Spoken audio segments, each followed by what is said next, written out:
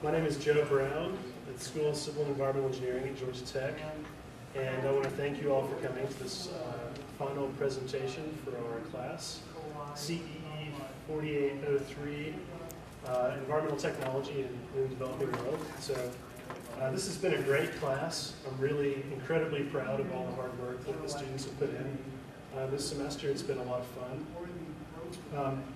I just want to briefly acknowledge some of the people we need to thank here, including the Joe S. Mundy Global Learning Endowment, which generously provided financial support for us to undertake this work. The School of Civil and Environmental Engineering, especially communications, for supporting our work as well.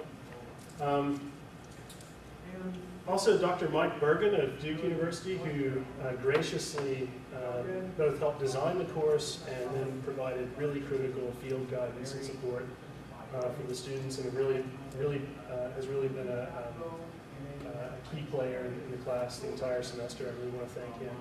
And Dr. Jae-Hong Kim of Yale University now, formerly of Georgia Tech, who was, I guess, the intellectual godfather of this course, and he really you had the vision for what this course could be, and he really was a great support as well. Our local host, Dr. Marcos Andrade of the Universidad Mayor de San Andres, and his colleagues in the Department of Physics at the university. Dr. Ruben Mamani of Engineers in Action, and his colleagues in Bolivia provided enormous support for the work, as well as Dr. Dario Acha, Noelia Rincon at the Laboratorio de Calidad Ambiental at UNSA, and so many others who helped us throughout this really challenging course. Two people who are not on this slide, however, that I really want to recognize and thank are Aaron Bivens and Heidi Vreeland, who are the TAs for the course, who really went way above and beyond throughout the semester to provide support to the student teams, and these are basically unpaid TAs, and they were rock stars. I think we'll all agree. So join me in thanking them.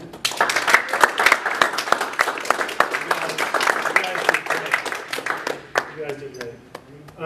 So I won't say anything else. I think both presentations we have lined up really are stellar examples of what our students can go off in the world and do.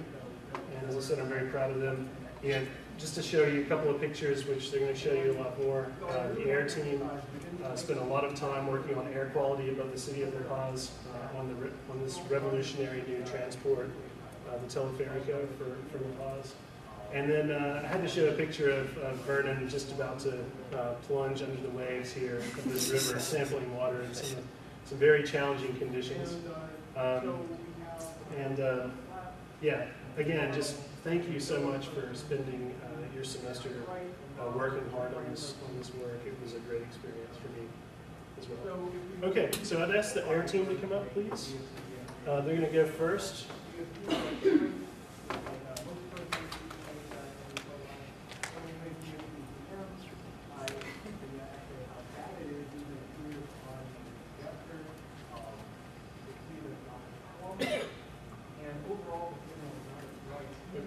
Stray from here. You don't have to wear this mic unless you stray from the podium. Okay, thanks. All right, hello everybody. We're the air team from 4803. With me today are my compatriots, Chelsea Darius, Emily Flood, Francesca Metcalf, and I'm Jeremy Nichols. We did a transportation assessment focusing on air quality down in La Paz, and we're going to talk to you about that today. Okay, so what kind of primed this research was the fact that there are currently under development the new Sustainable Development Goals. These are a revised version of the 2000 Millennium Development Goals. They were put together by a UN Council. They kind of covered a whole bunch of different aspects, ranging from human health to sustainability and clean energy. And what's really important about these goals is one that applies to us, is urban air quality.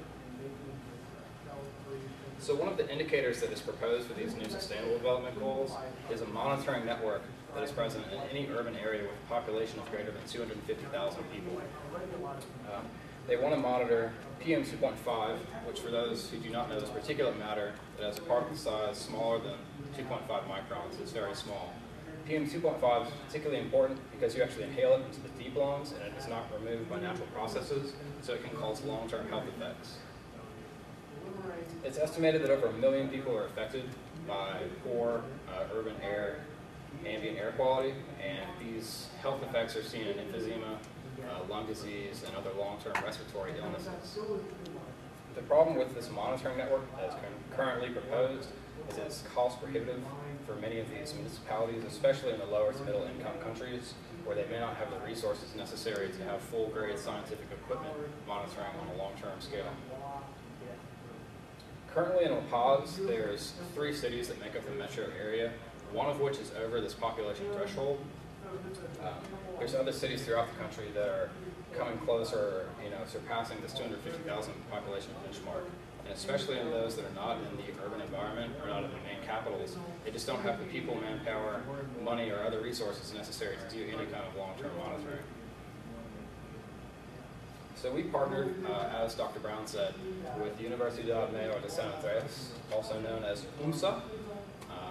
So we actually had some Skype conferences with them before we went down there so we could talk about what problems they currently see with transportation and pollution in the city. They informed us that traffic is pretty rough, and there really is the huge amount of vehicles and commuter traffic that is the cause of most of the pollution problems down in La Paz.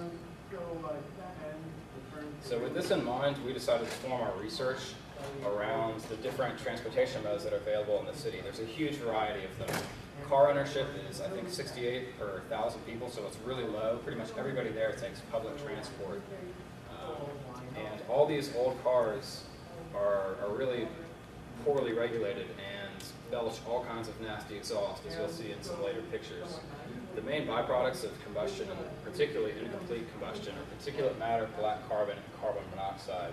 The health risks of particulate matter and carbon monoxide are well known, and black carbon acts as kind of an indicator for particulate matter. It's under that same category. So with these 3 pollutants in mind, the 3 major point source combustion pollutants, we wanted to focus on low-cost monitoring equipment that we could take down there, bring with us on all these different forms of transport, and kind of get a big picture idea of what the circumstances are like in all the transportation modes in Bolivia. So, as Jeremy mentioned, one of the main components of this project is using low-cost equipment. And we used 3 different types of equipment while we were in La Paz. The first one being the Gylos, which measures particulate matter. And then the second is the micro-eighth, which measures black carbon. And then lastly is the Lascar EL-USB, which measures carbon monoxide. And we chose to monitor these 3 pollutants because they are all byproducts of combustion in cars. And since La Paz does have such a large population in such a small, compact area, this means that there are a lot of cars on the road, which increases the concentration of pollutants in the atmosphere. And this can be really damaging to the health of the residents and also of the environment itself. So while in La Paz, we came across a couple of limitations. As you guys all know, all of this research was conducted over spring break, so we only had 5 or 6 days to take the data we wanted to, and since we were primarily focused on rush hour, we only had a couple of hours in the morning and a couple hours in the evening to take the data we really needed to take. And also, the battery life was definitely a limiting factor because sometimes we would be taking measurements and the equipment we were using would actually die. So here's a picture of Francesca and our lovely TA Heidi working on a low-cost air sensor that a graduate student at Tech has actually developed. And it's kind of in the prototype stage, and the TSA probably was suspicious a little about it because it looks kind of like a bomb. So we got to La Paz, we're like super jet lagged, and we realized that the TSA had kind of rummaged through our box and unplugged a lot of the wires. So we spent our first couple of hours in La Paz trying to reconnect everything so we could use it for the upcoming week. And so the first day of the week, we went to go meet our partners at UMSA, and they showed us around the university, which was gorgeous, and they showed us their labs and all of the resources they had.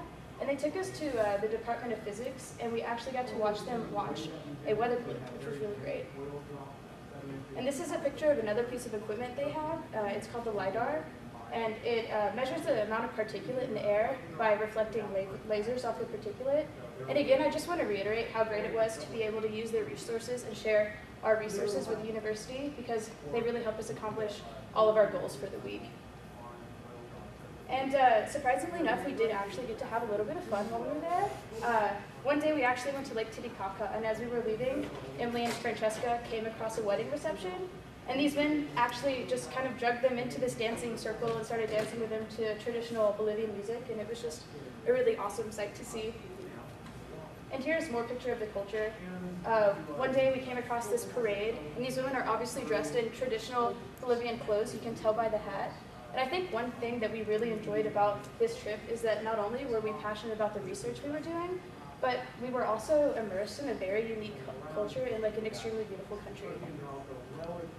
Okay, so this is a picture of us at Chacotaya, which is a mountain lab that our partner university has. And it's actually 5,000 meters above sea level, which is approximately 3 miles. And they use this lab to take background measurements of PM to compare that to the concentrations of pollutants in the city of La Paz itself.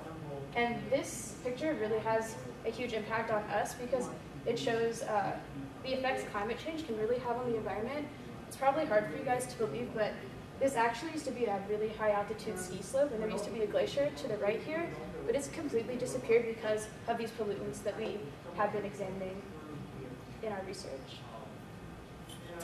Okay, so that leads us to the results of our research, and this is just a quick look at the Chacotaya. When we were up at the Mountain Lab, we actually got the opportunity to mount some of our low-cost equipment alongside the equipment that our partners use for their background data. And this was the results we got from while we were up there. And as you can see, we have a really low line for the carbon monoxide, pretty much all through the middle. And there's only these big peaks here at the beginning and also at the end. And these peaks are actually, we figured out later, strictly from the one van that arrived with us to the Mountain Lab and our departure in that van. So it's pretty incredible to see the difference that just one vehicle makes in such a pristine environment, let alone considering the thousands of vehicles that are moving about in an urban place such as La Paz. So with that in mind, our main pursuit was comparing different modes of transportation, specifically ground transportation, as well as the really unique and special transport La Paz has, the cable car system known as the teleférico. Just some background on the teleférico, just because it is such a new form of transit. It's a cable car system, it's strictly unique to La Paz, and a lot of the reason they implemented this system has to do with the geography of La Paz. I guess the best way to describe it is La Paz is located in the bottom of a bowl, and there's another city known as El Alto, which is located along the rim of this bowl. And commute between these two cities is very large. Many people who live in El Alto, which is primarily residential, work every day in La Paz, so they're traveling there morning and evening to go to work and return home. Before the teleférico, there was only one road in and out. So obviously traffic was very bad, to say the least. So luckily, with the building of the teleférico, people are able to go into work and return home a lot more efficiently. And it's really cool to ride. We have the opportunity. You can tell this from this picture. It almost goes up vertically on some of the walls, over 100 feet. Very smooth, comfortable ride between the two cities. Currently, there are 3 lines, the yellow, green, and red, and for our purposes, we focus mainly on the yellow line, which is a portion of the commute between La Paz and El Alto. So with this unique form of transport in mind, we wanted to focus on transit and comparing personal exposure. And for our hypothesis, because the teleférico was such a unique opportunity to study, our hypothesis was that the teleférico would have substantially lower amounts of personal exposure for our commuter when compared to other forms of common ground transportation.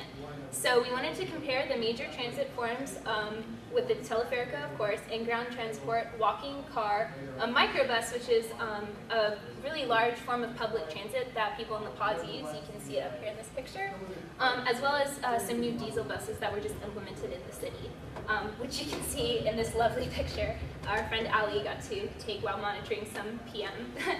And for the personal exposure, as Chelsea and Jeremy have already mentioned, we wanted to focus on the main pollutants from combustion, particulate matter, carbon monoxide, and black carbon, and focus mainly on peak hours of travel, morning and evening rush hour.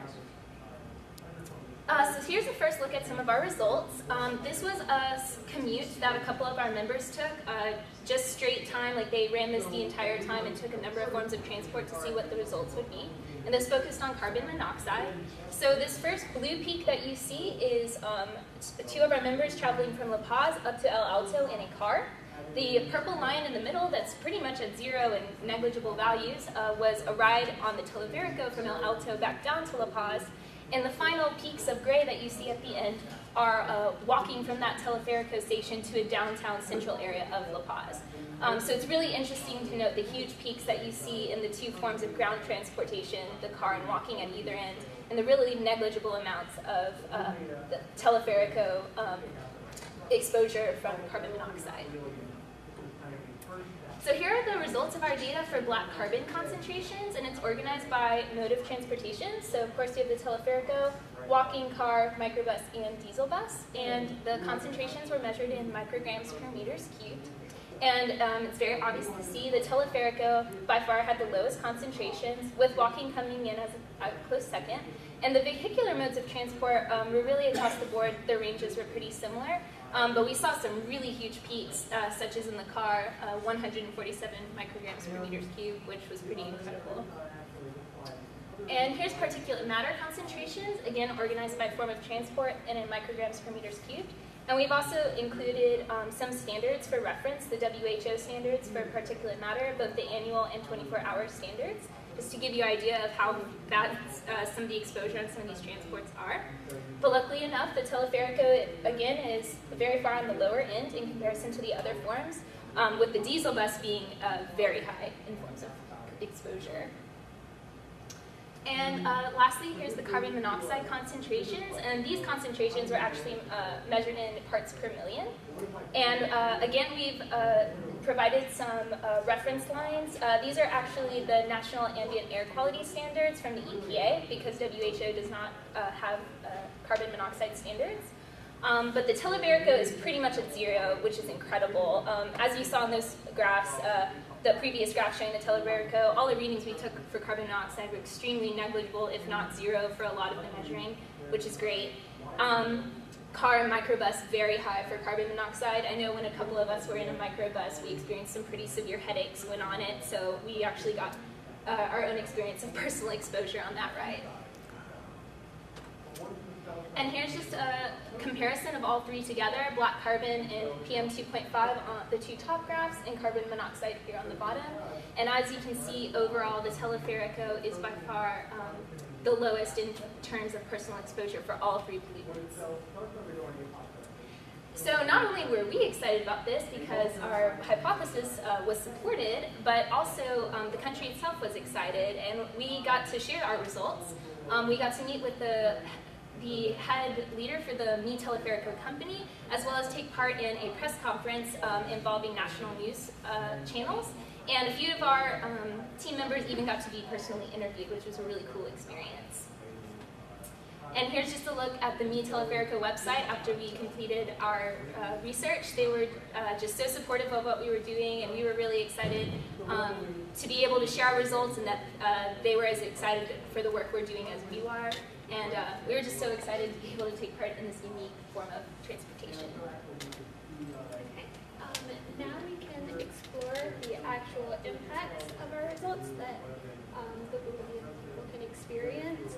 Here we have a pretty simple tool that shows unit personal exposure for the 5 forms of transportation that we studied. It will allow an average commuter to pretty easily determine their personal exposure based on their daily commute. And what we did is we calculated the average particulate matter and BC mass that you would inhale per minute while you're riding each of these 5 forms of transportation, as well as the average CO in parts per million. And as you can see, like what was shown in the results, the Teleférico is by far the lowest in terms of personal exposure, followed by walking. And using this, you can also now calculate time as well. So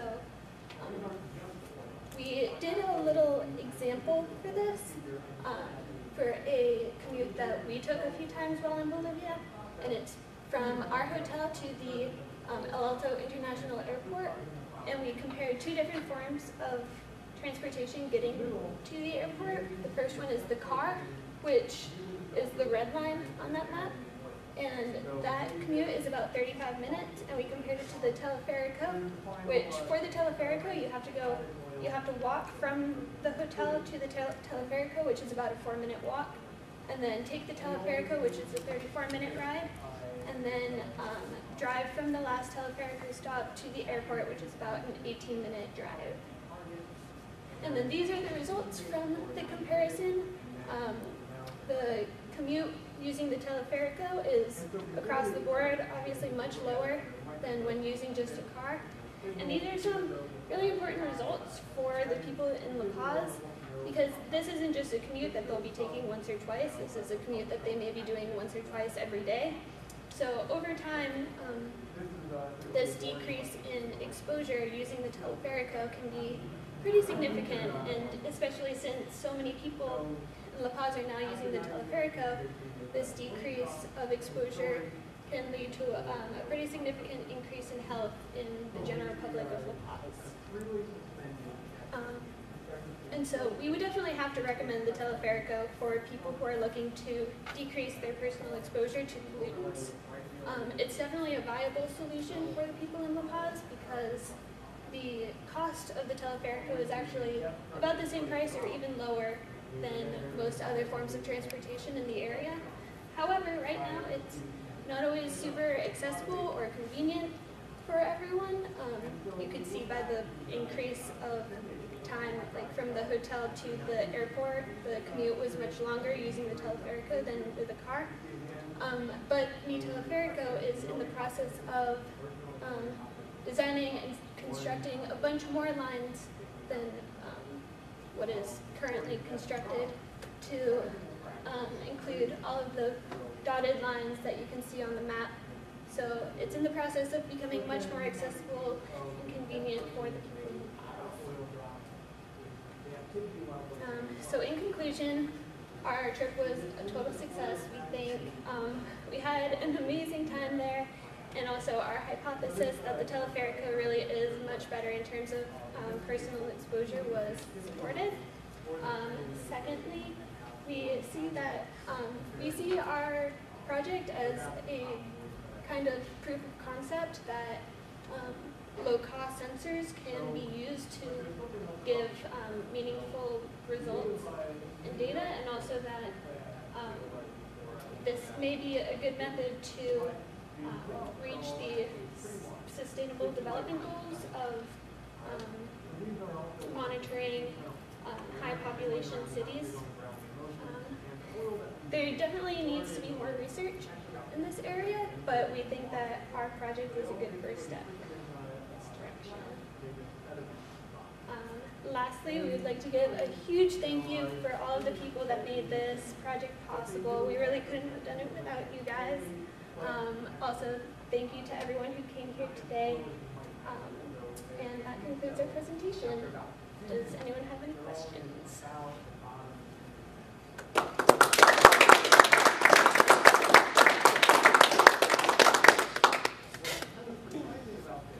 Yeah, I have one. When is the teleférico will undergo those expansions? Please repeat the question from the podium so that people listening can hear too. He asked when the teleférico was going to see those expansions that we talked about. Well, they're currently building a blue line, I believe, right now. So they're in the process of constructing them right now, but it's over a period of a few years. Oh, cool. I think the answer I got from a local's perspective was they're going to keep looking into it after the elections. So it's probably a pretty politically charged project that they're working on down there. Cool. Yes, sir.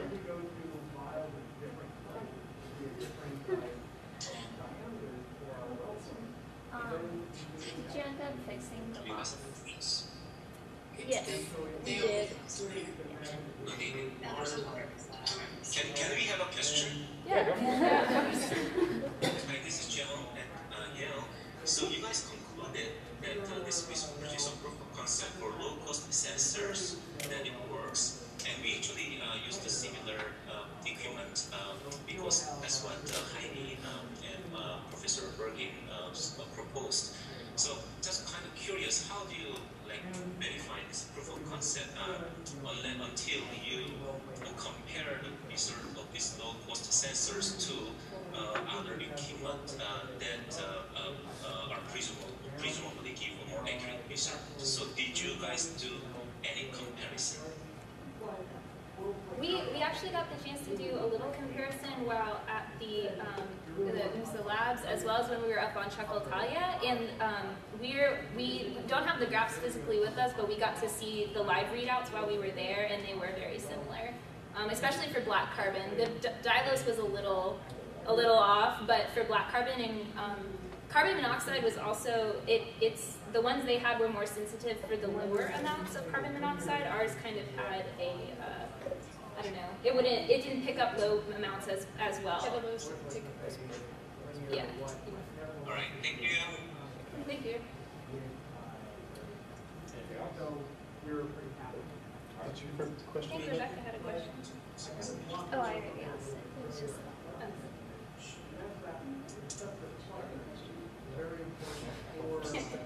Okay, All right, well, I guess we're gonna let the water group take the podium. Yeah. Thanks for being y'all. Thank Thanks. you.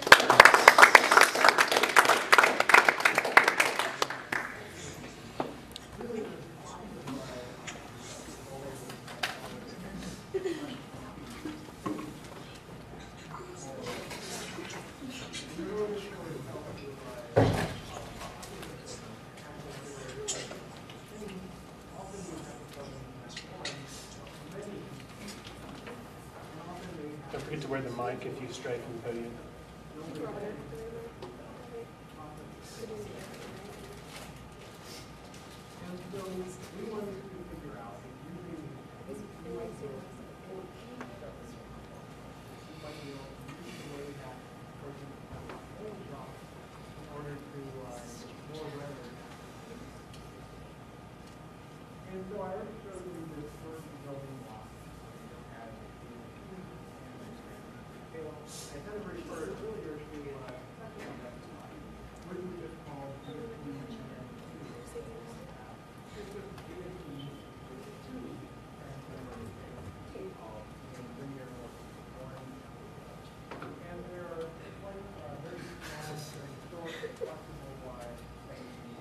Okay, are you ready, guys? Cool, awesome. Well, hello.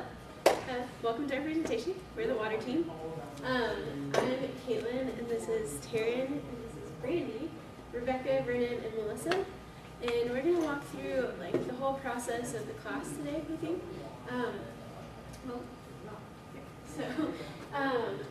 With an overview for our presentation, we're going to go through the background. Why do we take this class? Why do we have it? What are our views on how we're going to go through this project? The preparation that we went through in getting ready to go to Bolivia, and also the methods that we decided to use while we were in the country, as well as the trip. And at that point, I'll hand it over to Rebecca. So why did we take this class? In 2000, the World Health Organization and UNICEF came together and came up with the Joint Monitoring Program, or the JMP, and it focuses specifically on water supply and sanitation issues in low and middle income countries worldwide. So they came up with Millennium Development Goals, which are to be completed between 2000 and 2015. And one of the specific goals we wanted to look at was the goal to have the proportion of the population without sustainable access to safe drinking water by 2015. That was an awesome goal and was actually accomplished by the year 2010. But the problem that we found with it was that safe was defined as an improved source, which an improved source is defined then as rainwater, a protected spring, a protected well, piped on premises or piped into the home. But the issue with that is that I can have a source that's piped into my home, but it can still be contaminated with fecal matter. So it can still have E. coli in it, it can still be considered unsafe, and I can still get sick from having this piped source. So even after this goal was accomplished, 748 million people still lacked access to clean and safe drinking water. And so with that, they came back together and are working on the Sustainable Development Goals, which Jeremy talked about earlier. And the one of these that we want to look at for the water team is to achieve universal and equitable access to safe and affordable drinking water for all. So this means global, worldwide, in homes, in schools, and in public health facilities, everybody has clean drinking water. So the definition for this here is a microbiological water quality test. For this, the indicator is E. coli, which indicates fecal contamination in your water, and fecal contamination is kind of a big thing that is an indicator for why people get sick. And so we want to take that out. So the proposed safe benchmark for clarifying if there's not too much fecal contamination in your water is 10 colony forming units of E. coli per 100 milliliters of water. So that means if I took a 100 milliliter water sample, I would have 10 colonies of E. coli forming. And anything less than that is a pretty safe bet for drinking water. This number is still under proposal. It could go down to 1, but this is what we used. So, and this goal is to be accomplished by the year 2030. So that was when everybody should have sustainable, clean drinking water, which would be awesome. So, our objective as a team, we wanted to decide what's needed to move towards these sustainable development goals. And we came up with the idea, really Dr. Brown came up with the idea that a water quality test is needed to measure up to 10 colony forming units of E. coli per 100 mils of water. It's something that's widely adaptable or affordable, easy to use, and requires minimal technology. This is a necessity because it's got to be used in places like Africa, South America, Southeast Asia, all around the world, and you need to be able to have it transfer pretty easily.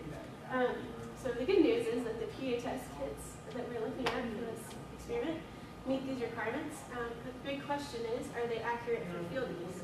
So our goal as a team was to go to Bolivia and look at, do the PA test kits, or are they accurate when compared to standard methods? So let's look at that. In our preparation, we determined our question and determined our test. So we're going to compare the PA test kits, which you see here, with membrane filtration, and a test called the 3M Petri film, which is currently in use in countries. It's pretty easy to get those tests because 3M will send them to you for free, so they're a cheap alternative to really expensive membrane filtration right now. And we also wanted to look at different incubation methods because a standard incubation method can also be costly and require lots of lab equipment. We're trying to look for something that doesn't need that. So, membrane filtration, we just looked at standard incubation. The PA test kits, we looked at standard and ambient incubation, which means just leaving the tests out in like an open air room temperature room to incubate over time and seeing how accurate they are after a set amount of time. We did that as well with the 3M Petri films. And the point of our trip was to compare all those things. Other preparation included ordering lab equipment, preparing PA test kits for on-site use, which I'm doing in the bottom corner here. We prepared about 1,000 of them, I think the 2 weeks before we left, and it was a lot of work. We practiced our lab techniques for when we got to the field, and we learned about Bolivian culture by going to the Carter Center and having Dr. Jenny Lincoln talk to us, and that's this picture here. And we also began our communication with our in-country partners, which were EIA, Engineers in Action, and the university that the air team talked about, UNICEF. So I'll turn it over to Rebecca to talk about it. Thanks, Caitlin. So we're all packed up and ready to go to Bolivia. This is a picture of us at the airport. We flew over to Bolivia. This is a picture of what we saw as we were driving down from the airport into the city. As the air team mentioned, La Paz is located at the bottom of a bowl-like landscape, and so you can see the mountain ranges surrounding the city. So some of the first things that we saw when we got to La Paz were water tanks elevated on top of roofs. Many people in Bolivia drink from stored water as opposed to running water.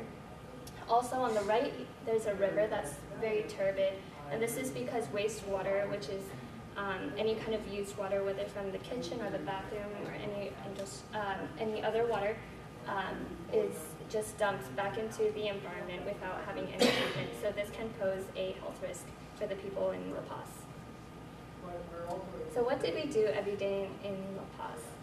Every day, our team broke up into 2 groups, the lab group and the sample group. The lab group went to the lab to test the water and the sample group went to different cities around Bolivia to collect those samples of water, which they would later give to the lab group. Okay, so Caitlin formerly mentioned 3 different kinds of water quality tests that we would be comparing in La Paz. The first one is called a presence absence test, and I brought some to show and tell.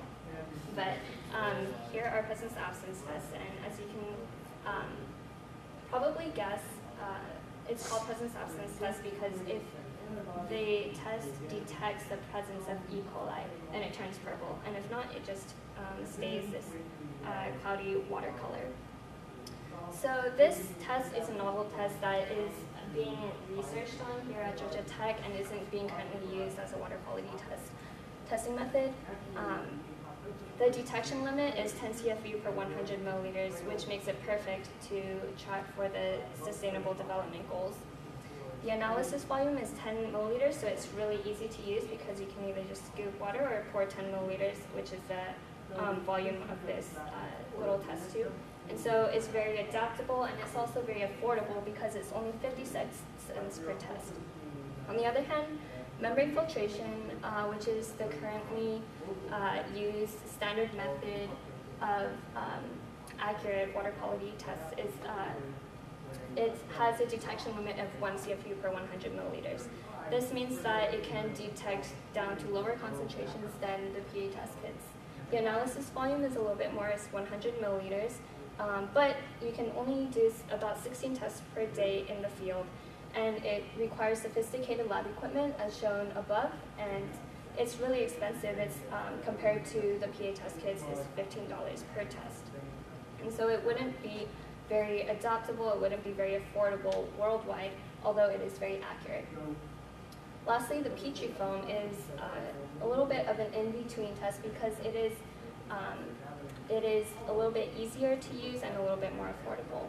The Petrifilm test is currently the low-cost and widely used water quality testing method. However, the detection limit is 100 CFU per 100 milliliters, and this would not be useful in tracking for the Sustainable Development Goals. The analysis volume is also 1 milliliter, and so that might be a little bit harder to measure, which is just a few drops of water, so it's a little bit harder to measure than what you would put in a PA test kit, but a lot easier in terms of lab equipment needed with a membrane filtration test. And it's also $3.46 per test, so it's an in-between cost between the PA and the membrane filtration. So I'll take you a tour to our lab in La Paz. So the first top 2 pictures are taken at UMSA, the laboratory that the university graciously allowed us to use. And on the bottom here is our makeshift laboratory at the hotel, which we tried to make sure was as clean as possible, but we had to play by ear with the lab that we had made at the hotel. Now I'll hand it over to Brandy to explain what we did in the field. I'm going to talk a little bit about our sampling locations and how we exactly sampled this water. So what we did is basically wherever we went around in Bolivia, we brought something called a Whirlpack bag, which is basically a plastic bag that holds about 300 milliliters of water and has sodium thiosulfate in it.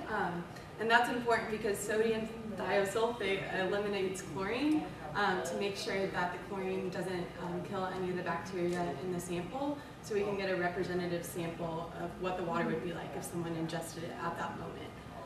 So what we would do is we would try to take 3 samples per water source, put them in these Whirlpack bags as pictured up here, and put them in the cooler until we were able to bring them back to test them. We also took note of other properties such as pH, turbidity, and temperature. We had something called our lab Bible that we carried around, which is basically all our sheets, so we could keep track of our samples. I'm going to talk about a little bit of each of the locations that we sampled at and why we sampled there. So first I'll talk about El Alto. So like the air team said, it's kind of the rim surrounding the Bowl of La Paz. And there we sampled in the reservoir that most of the drinking water from La Paz comes from. So we sampled the reservoir as well as the high altitude air lab that the air team was talking about. So we were able to take some snow samples up there. Next, we took some samples in La Paz. So one area we sampled was actually in our hotel, Hotel Calicoto. And why we did that is to get a representative sample of what it would be like if we were drinking the water in the hotel. Our team did our best not to drink the water. It's kind of difficult in the shower sometimes, so that doesn't happen. But so we were able to take samples from the hotel as well as the engineering actions office. Next, some of the team was able to go to Copacabana, which the air team also discussed earlier, but it's a large tourist location around Lake Titicaca, which is actually the highest altitude lake in the world. And why we decided to take samples there is that Lake Titicaca borders both Peru and Bolivia, and some surrounding villages actually use that as their drinking water source. So we wanted to see what people were actually drinking around the area. Next, we went to Conani, and why we were initially interested in looking at Conani is it's an intermittent water source. So that means that the water pump isn't working 24 hours a day. Typically, intermittent sources are thought to be as dirtier, and so we wanted to examine that. We were able to take a sample from the water tower, so the source of the water, as well as schools, homes, and even a medical clinic around the area. Another really cool part of our Conani trip is we were able to see the wastewater treatment plant that they were building there. And finally, some of our team sampled in Sica Sica. It's a municipality, and they were looking at potential drinking water sources such as springs, wells, you name it.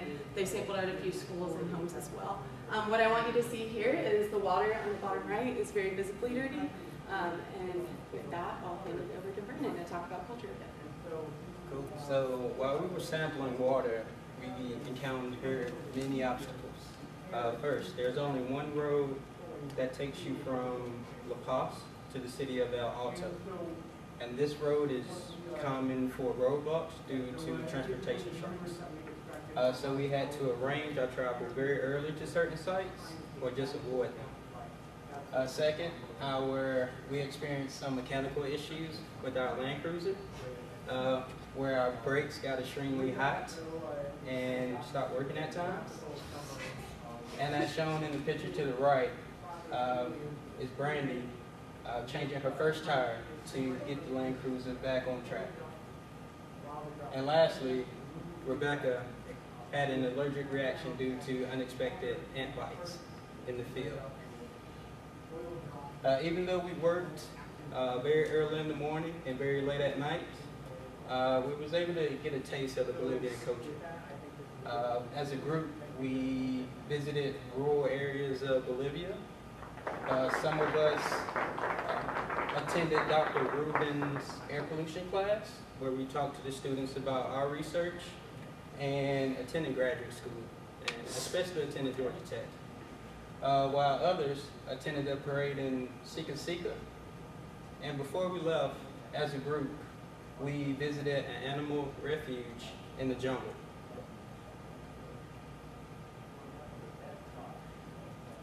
And this was a very long week.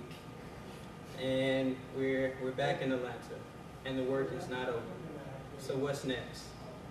We needed to compile the data, analyze our results, discuss our conclusion, and present our findings. And now I would like to pass it off to Taryn so that she can tell you more about the results. Okay, so these maps show the locations of each of the sources where we collected samples from, and the dots showing represent the risk category that each of them were in. So the green is low risk and less than 1 CFU per 100 mil. The yellow is medium risk, 1 to 10 CFU per 100 mil, and high risk is shown in red, 11 to 100 CFU per 100 mil, and dark red is extremely high risk, greater than 101 CFU per 100 mil. So in El Alto, which was near the reserve, and a lot of kind of undisturbed environmental samples were all low risk samples. Copacabana, as we talked about, has some of the dirtiest samples, especially in Lake Titicaca. The city of Copacabana itself, although it didn't necessarily use the water from Lake Titicaca, it did have dirtier samples, medium to extreme risk. These were taken from public bathrooms and restaurants around the city. In Konani, we actually found that the water was relatively clean.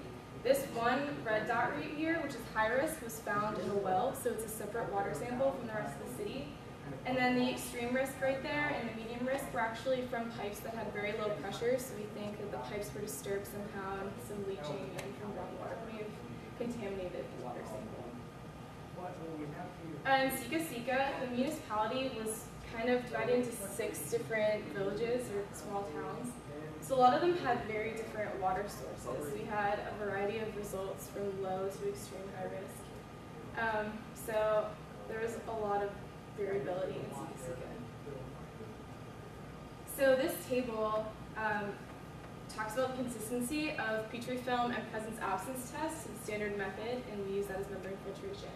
So these numbers actually show the percentage that Petri film and presence-absence tests, the percentage of Petri film and presence-absence tests that fell in the same category that the membrane filtration. So the first row is actually really high because there are less false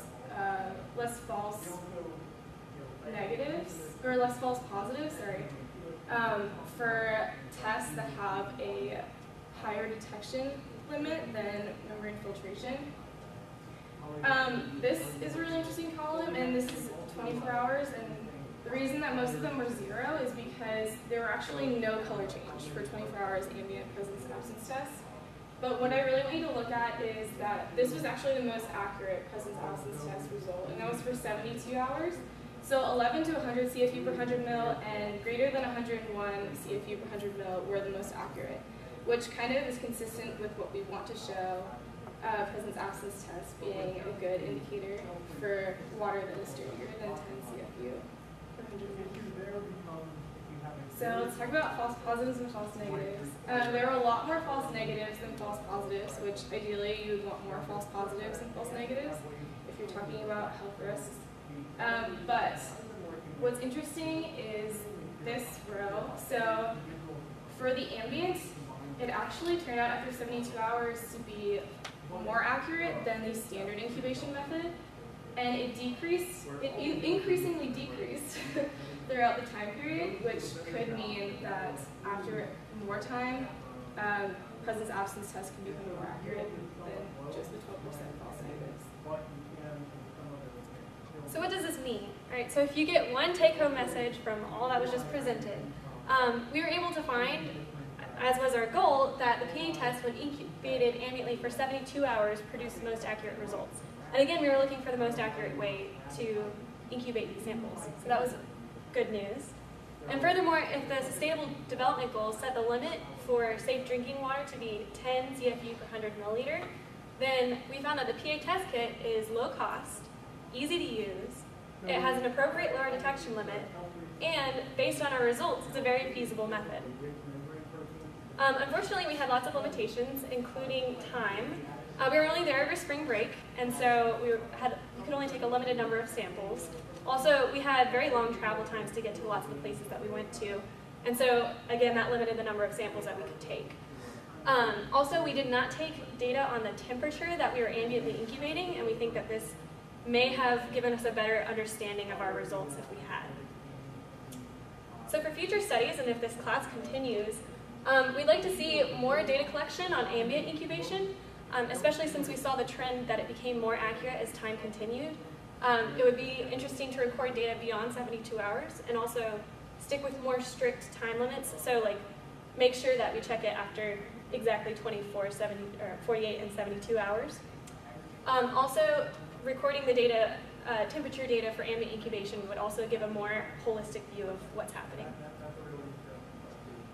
So we would like to thank, give a big acknowledgement to Dr. Brown, Dr. Bergen, Aaron, and Heidi for guiding us through this research project.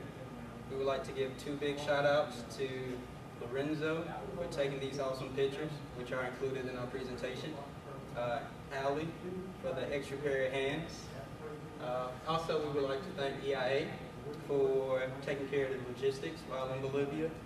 and UMSA for providing us the lab space to use. We are extremely grateful for this course, and we would like to thank the Money Fund for funding us and for the opportunity. Also, we would like to thank Dr. Lincoln from the Carter Center for sharing key information about Bolivia's history and culture prior to departure. And last but not least, we would like to thank the folks from the CEE Communication Department for their media guidance, Dr. Brown's Water Research Group, and the wonderful citizens of Bolivia for welcoming us to the city. Because this was an awesome trip. And one of the key things that stuck with me while coming back to Atlanta was that I gained insight on what to do after graduating from college. I'd say my main takeaway was the value of engaging with the local population because we have a lot to learn from people of different cultures. I learned the importance of detail, like knowing the local culture and values and the relationships. I learned that what works here doesn't necessarily work everywhere, and that you have to be really mindful of other cultures and what they want you to do and kind of step into their world to do it. I really learned that getting to know people for who they are as people and not just group members and coworkers or clients is really important and really actually leads to the productivity of your projects. I learned that I can better the human condition by volunteering my knowledge and experience as a hell of an engineer. Questions?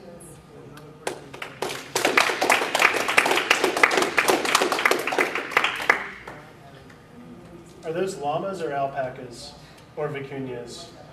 It's a quiz.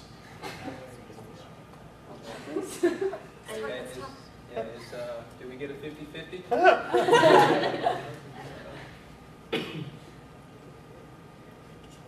Yeah, those are llamas. Sticking with it. Yeah. This picture we took at the reservoir in El Alto.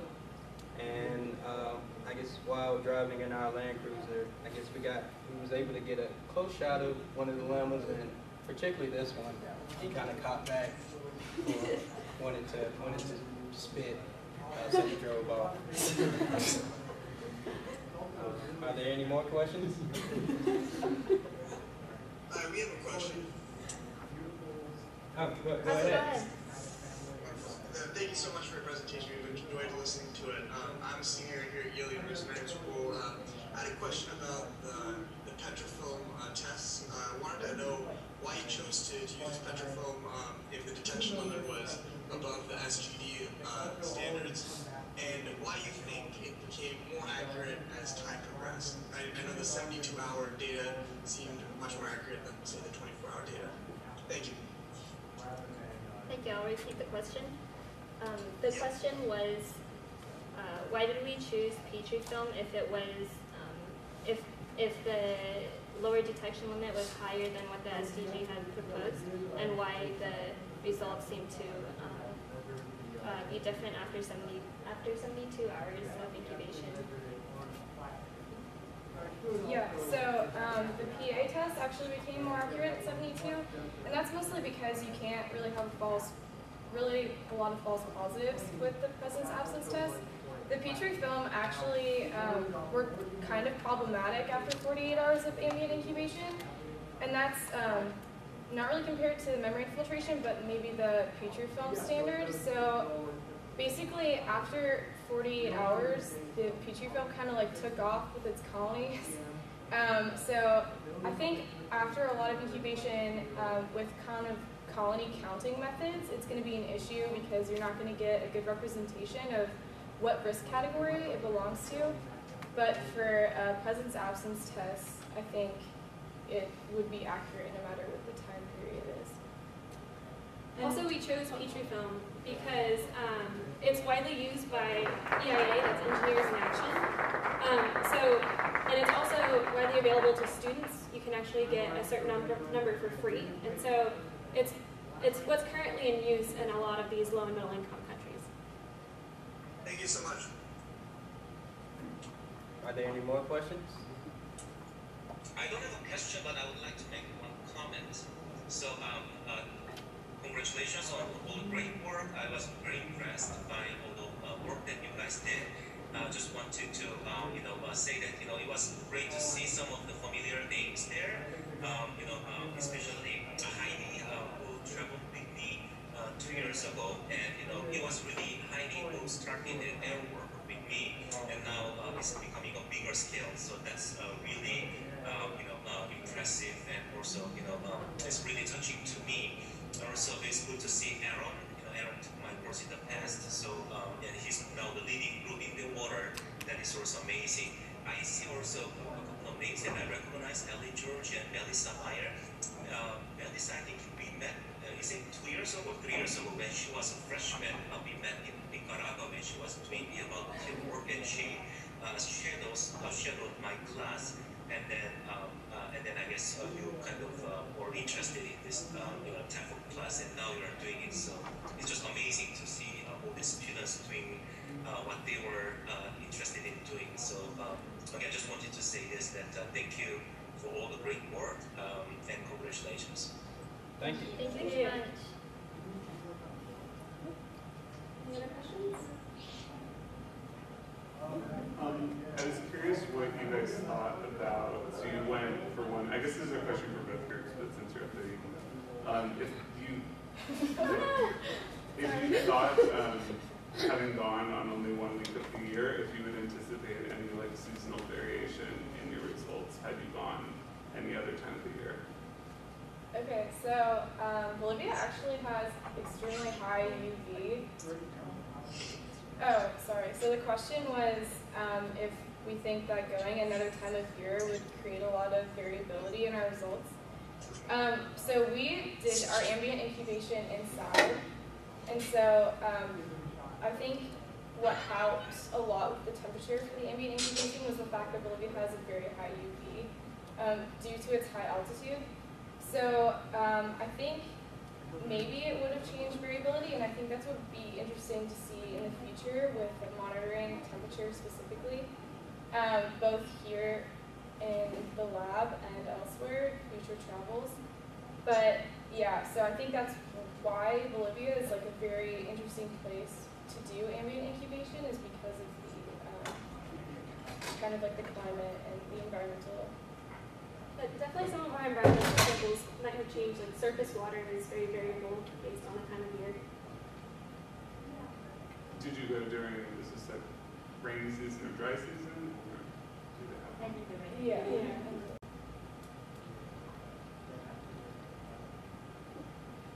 That's it for us. Thank you. Thank you.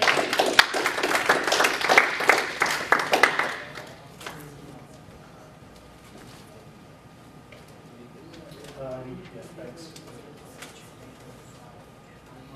Again, I want to thank everybody for doing such a great job with this. I thank all the students. Definitely thanks to our supporters again, and thanks for the professors who agreed to mentor these groups, and thanks a lot to the TAs again. This has been a great experience, and I really appreciate it. I had a great time, and I hope you did too. Any final comments from Yale, or can we sign off? Right. So we are having our final presentation next Thursday, April 30th, from 12 to 1, and we will have the video set up ready for you guys, and hope you can find time to join us. Okay. I hope to be able to. Yeah. That sounds good. Did I get that? Did you hear that, or did you repeat it? Okay, great. Thank you so much, guys. Take care, Yale, and we'll see you next week. See you. Okay, bye-bye. All right, thanks, everybody.